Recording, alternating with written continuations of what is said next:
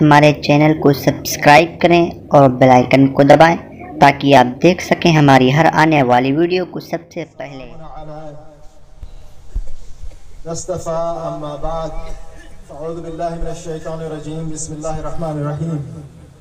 इन्नल्लाहा व मलाइकतहु युसल्लूना अलन नबी या अय्युहल्लज़ीना आमनू सल्लु अलैहि व सल्लिमू तस्लीमा अल्लाहुम्मा सल्लि अला सय्यिदिना व मौलाना मुहम्मद मअदनिल जूद वल करम मंबइल इल्म वल हिल्म वल हिकम सलातु व सलाम अलैका या रसूलल्लाह सलातु व सलाम अलैका या हबीबल्लाह सलातु व सलाम अलैका या रहमतल लिल आलमीन।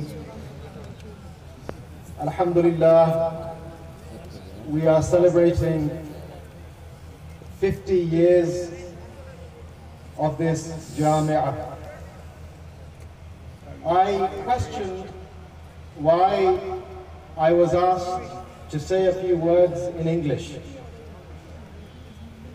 And until today, I was still asking that question. Because we are in a small town in India, where the percentage of people who understand English is very small.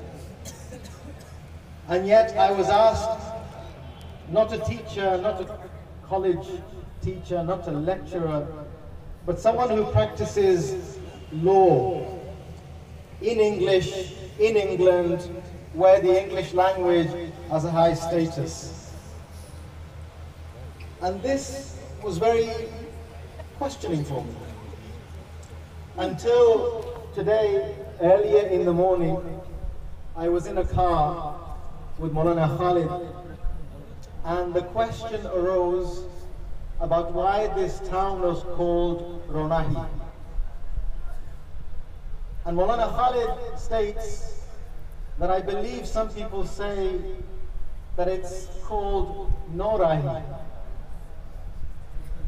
And so the explanation that was given is that in Urdu, no rahi meaning 9 rastes, 9 roads. Those who understood Urdu were taking this to mean 9 roads going in or out of Rahunahi. Those who understood English, they understood to say no rahi, no roads that go to Rahunahi. And this made me think how far we are in our understanding of English and Urdu. And it made me think further. When you look back over a century, 100 years, 200 years, and you realize the advancement of technology, advancement of medicine, advancement of psychology, advancement of every field of academia, you will find no Muslims there. How far has mankind advanced? At one time, Muslims used to dream about flying like a bird. And now Muslims fly in planes, helicopters, rockets. How far man has advanced, but Muslims had nothing to do with that advancement. There was a time when Muslims used to cut the body open to see what was wrong with him, because he was ill. He had a disease. They had to cut the body open to see what was wrong with him so that they could cure him. Now, you can place a body in a machine and it will scan you. CT scan, MRI scan, this scan, that scan, and it will tell you what the problem is. How mankind has advanced, but Muslims have nothing to do with this.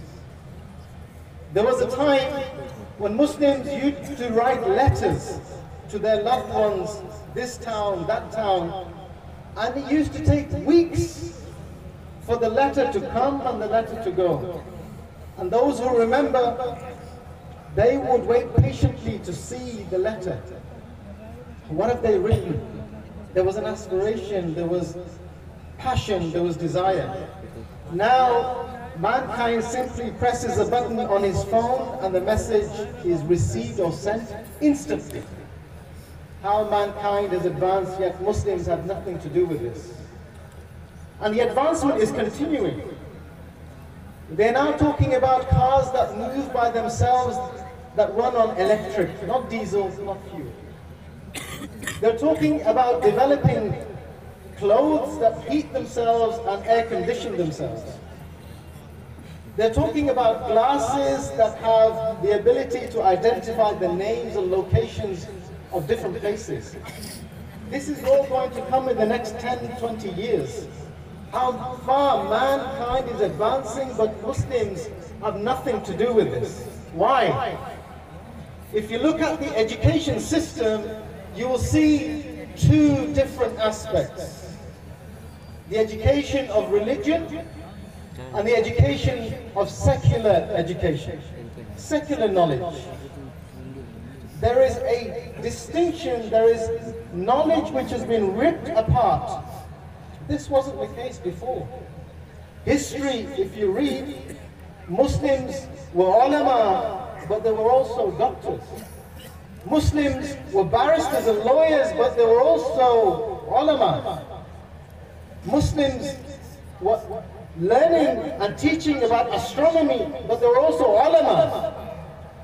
But what has happened in the last 100 years is that we have remained and kept knowledge just within the deen. And this is a sad reality that we live in. And I realize that one of the reasons for this is that education and knowledge in life, in dunya, is advancing in English only. It is not advancing in any other languages. 70–80% of the world speaks English. And we are highly educated in Urdu. And Urdu, in my opinion, is the best language in the world. But we have to be realistic. We have to be able to teach the youth to advance in English as well as Urdu. There is no compromise. Because if we not do this, we will be one zilla who understands Urdu and the rest of the world has moved on. We'll be a society that doesn't care about Islam. The rest of the society do not understand Islam. Islam will be a small place.